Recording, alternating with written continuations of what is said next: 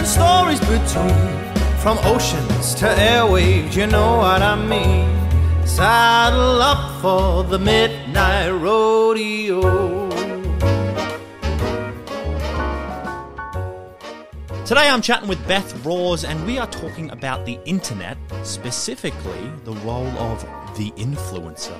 You couldn't see it, but I just used inverted commas there. Thanks for joining me, Beth. I must say, it is a real thrill for me to have a fellow redhead on the podcast.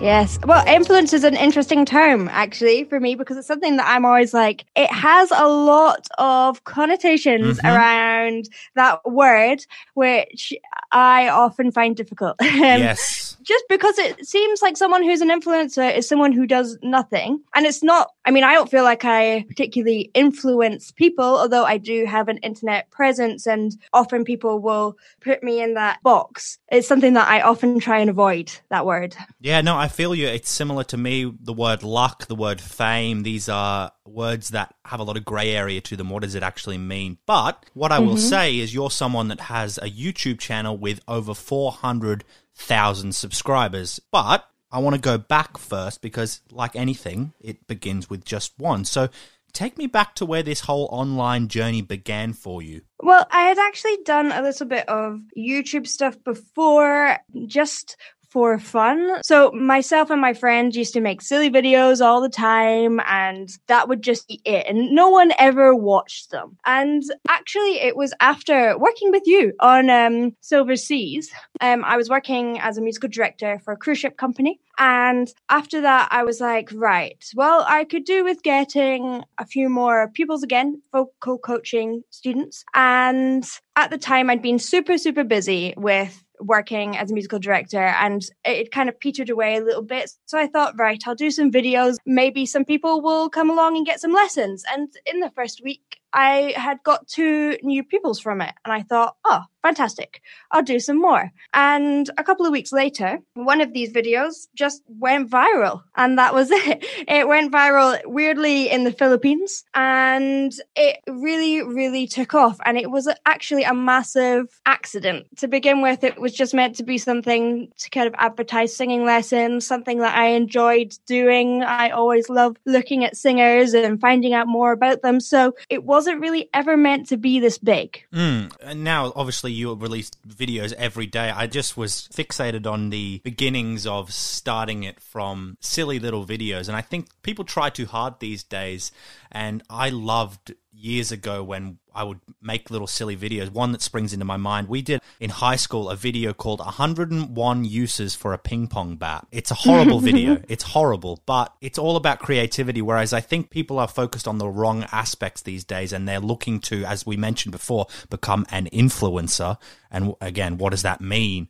But you are focused on actually helping people. You want to help people learn from top vocalists, and your whole brand, Beth Roars, utilizes real-world skills that you have as a vocal coach, as a musical director, as a performer. And I know that since doing the YouTube thing, you've also pivoted into podcasting with a new show called Good Job with Beth Roars. Tell us a bit about that. Well, my whole thing on the YouTube channel was about finding out what makes singers unique, what techniques they used or stylistic elements that they use that make them themselves. And actually, the more I got into it, the more I became interested in them as people, because actually that is what defines their voice. Your personality is so interconnected with how you attack or approach the voice. So I just was fascinated by these musicians who had done well, and I was like, let's chat to them. At first, I just got a few friends who worked in the industry, and eventually I started sending out some emails to people. I actually recently interviewed Sinead O'Connor, who is like one of my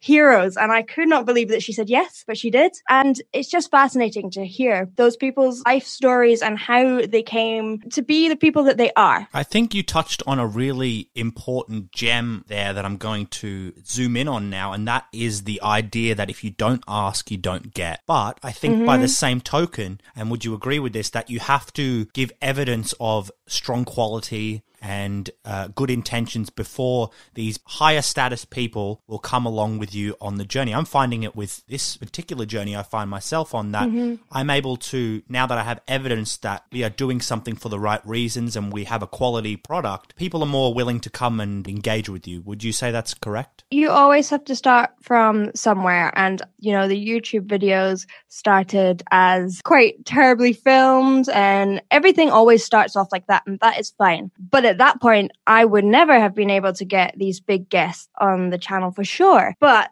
and the first few episodes, when I only had 30,000 subscribers, which I say only, at the time I was like, oh my God, 30,000 is so many.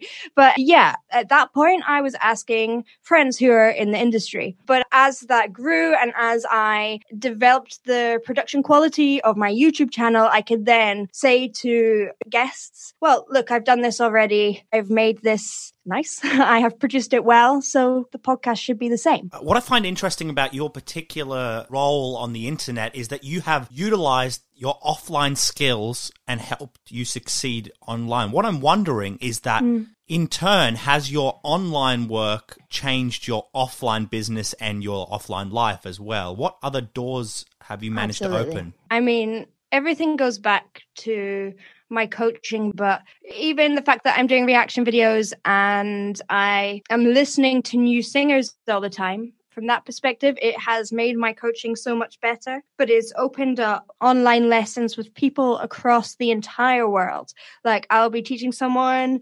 in Sweden, and then in America and Australia and Mexico, just across the entire world. And I never thought I would be doing that. And that has been particularly handy in current times, because I've been able to move everything online very, very easily. Even my London lessons, of course, right now, everything's online, but that's been very easy for me to do. So everything has really, really helped in both my coaching and just the practicality of online life these days. Now, you're helping others through these videos and uncovering the quality of people's voices and the uniqueness. However, we must go to ourselves as well. And I wonder if through these videos that you have put out, have you managed to improve your own voice as well? Yes, absolutely. I think you will always learn from listening to the greats. And there's so many things that I'm like, ooh, I'd love to add that into a song. And also I have been doing a few singing videos on my channel. So it means that it gives me a reason to practice and make sure I'm keeping my practice as a singer up to date. So yes, I think everything really informs. And the more that I'm teaching as well, the more I'm learning about other people's voices. It always helps my voice, and it's inspiring for me. If I see my people improving and I haven't done that work myself, then I feel like a bit of a fraud. So it's inspiring when I see like someone come back and they've practiced all week and they're so much better than the week before. I'm like, right, well, I better get down to my scales and get back to my singing practice. Well, social media is a part of everyday life now for most people. And up next, we're going to chat about the good, the bad, and the ugly of life on the web. You're listening to the Midnight Rodeo with Thomas Armstrong-Robley.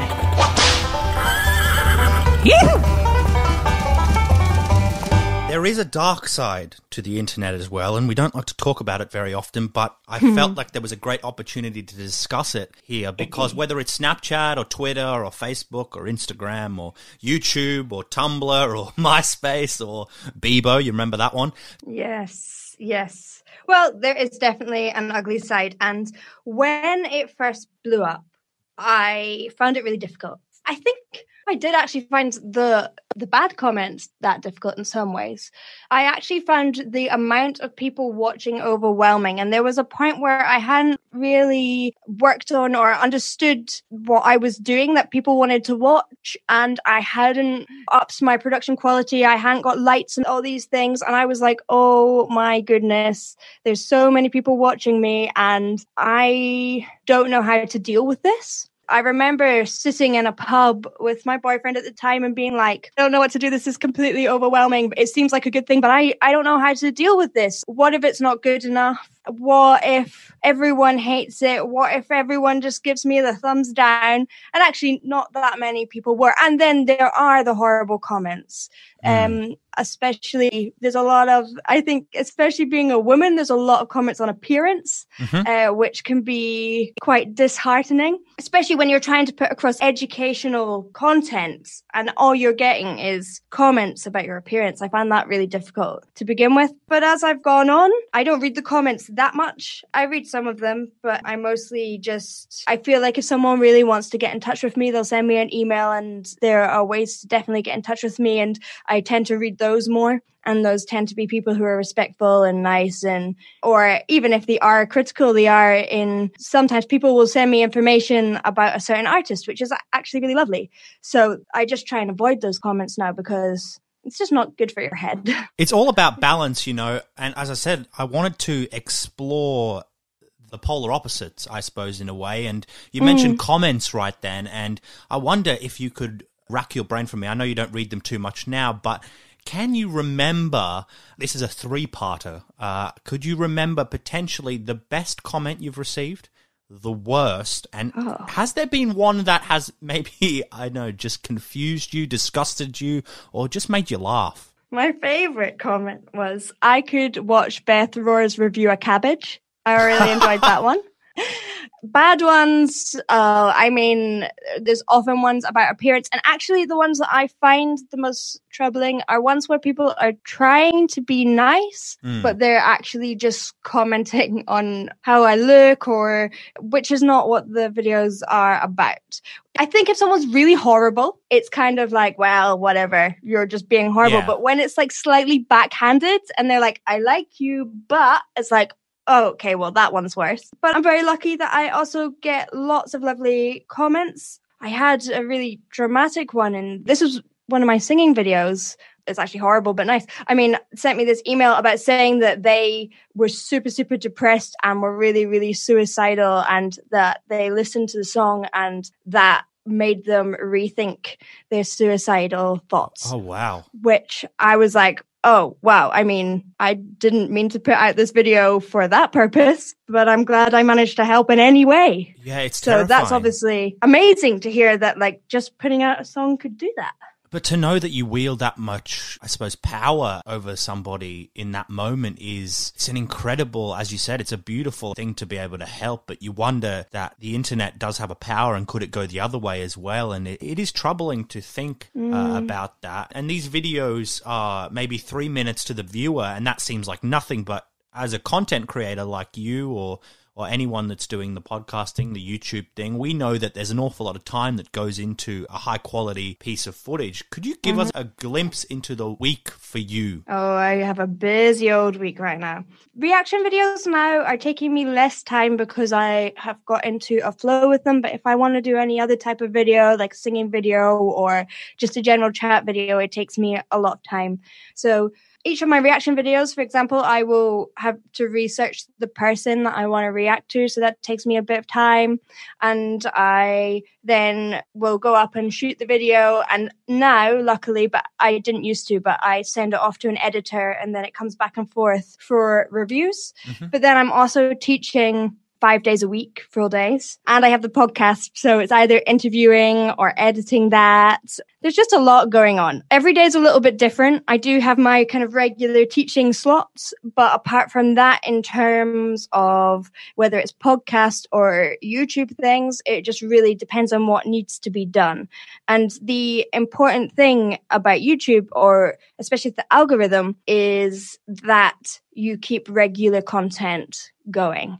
So the algorithm will boost you if you continue to put out content, but if you slow down, it tends to then forget you a little bit. So it's really important to at least be putting out little clips of stuff as much as possible. Well, you began content, as you mentioned, as a tool to enhance the work you were doing with teaching. And I think there's a misconception, particularly major social media with younger people, that your job online is all you do, where, as we've just mentioned, you're teaching a 5-day week a lot of the time, and it's just not the case. I wanted to finish our little conversation and discuss a little bit of public public service, I suppose, because there's a lot of people, as I said, they're getting 27 likes on a post and they think they're the next Kim K or Cardi B or whatever it is. And if you could give some advice to these people that are hoping to become a content creator or a YouTuber or a podcaster, because it is easy for people to do now with the technology being so readily available, what would it be? I think it would be to base your YouTube or your content around things that you love. And it doesn't have to be something like coaching or something that is so education-based. It can be something silly. However, you can't bank on it being successful. So do it because you love it. And if you somehow hit the right thing, like I managed to do, then it will be successful. But if you're just going for success in itself, then there's no point. You just have to find the thing that you love and keep on going towards that thing. And eventually something will come out of it. But yeah, don't do it just for success. Yeah, it's hilarious. The people that strive for success do not succeed. And the people that go for, passion, go for quality, they're the ones that reach success. There's a great, I suppose, an irony there. But it's needless to say that whether you think you are an influencer or an online presence or whatever it may be, you have absolutely rather succeeded online. And as a result, you've enhanced your success offline as well. And it has been wonderful to chat about the world of YouTube and I suppose in a way give a little bit of advice to those people that think it is easy, and I suppose to the older generation that are not interested in creating content but certainly are people that digest content. It is good for us to, I suppose, pull the curtain back a little bit and tell them that a lot of work does go into this stuff because, as I said, there is misconceptions that the life of creator of content is an easy one. Well, I guess people don't understand it. And because you can do it completely by yourself these days, it seems like it's easy. Like you've just made a video and it's gone viral and then you made some money. But that's not the case. It takes a lot to find a formula or find a way to make successful videos. Then you have to have all the equipment. You have to learn how to record everything correctly. You have to take the time to do this. You have to research. You have to think about what you're talking about. There's just so much that goes behind it. And now I have editors working for me and producers, and it's not me. There's a team of people now. But so often YouTube channels will have 4 or 5 people working behind the scenes, just keeping things running. And I think people don't realize that. No, not at all. They don't, because we only believe what we see, and obviously they see a video that is just you a lot of the time, or you and a guest in a podcast studio, and they're not aware. And I suppose that's the magic of it. I know, in a movie, the magic is it's raining in this movie, but it's not actually raining. It's a guy with a hose pipe, but we don't see that and we don't believe in that guy being there. And that is a wonderful thing. And obviously 2020 has been very interesting and we're seeing a lot more online content being put out there. Has it affected what you do, or have you just going to stay the course and continue to put out quality content? It has affected in some ways because monetization has changed. I think because of stock market crashes. So per video at the moment, I'm definitely getting less money than I did previously. However, I am still just going to continue doing what I'm doing. I have some ideas, actually. I'm taking a little bit of time off in August, and then I want to adapt. And I think it's less to do with this. It's just more to do with me as a person, that once I do one thing and I've found it, I want to expand and grow. My first thing has been the podcast, but now I'm looking at trying to integrate more different types of videos so that it's not completely reaction videos, although I will keep them going because they are so popular and I still do really enjoy them. But